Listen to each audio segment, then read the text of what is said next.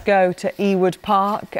James Mason can tell us it's all over and a valuable 3 points and win for Steve Keen's men. You can say that again, Gabby. Blackburn 3, Fulham won the final score, and despite being reduced to 10 men midway through the first half, Blackburn produced one of their finest displays of the season to record this much-needed win. So Chelsea 3-1 down from their defeat in Naples last week. Chelsea 4-6 to win at Stamford Bridge. 11-4 the draw. On Napoli, a very enticing 3-1. It looks big.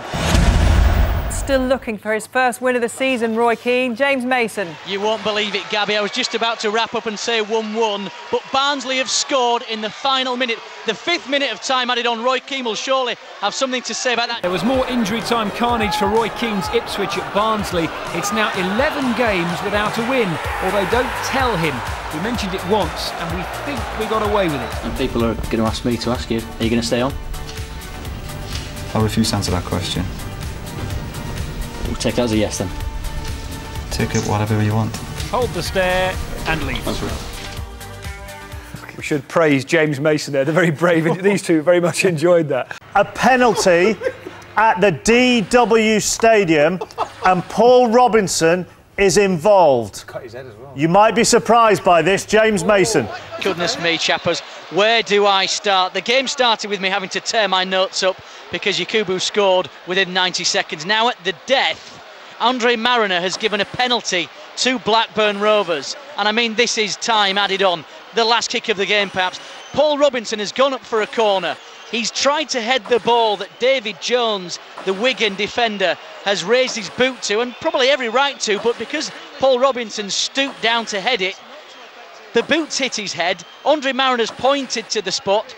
Paul Robinson is going to now take treatment. You're probably going to have to come back to me because I think Andre Mariner is going to have to sort this mess out. The cricket, of course, the second test at Lords between England and Sri Lanka. Sri Lanka haven't won a test match against England at Lords ever, would you believe? They started off well this morning. They had England at 22 for 3. It's now 222 for 5. I'm going to stop at the moment because Lee Phelps has just done this, which means he must have something.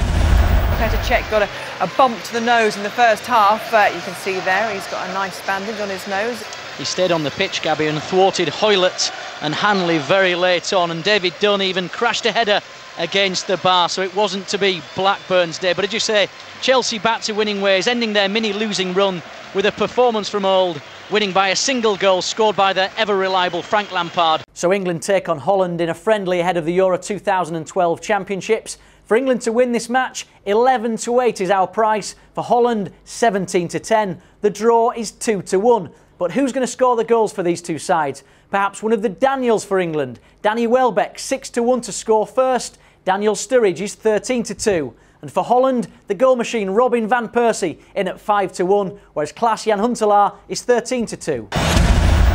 Final whistle's gone at Bloomfield Road. Blackpool couldn't find that last-minute equaliser, could they, James Mason? They couldn't, no. With Darren Bent gone, Gabby, the relevant question asked by Sunderland fans prior to kick-off was who will score the goals to continue their upward momentum. The answer, of course, Kieran Richardson, an unlikely hero who scored his first and second goals of the season before half-time.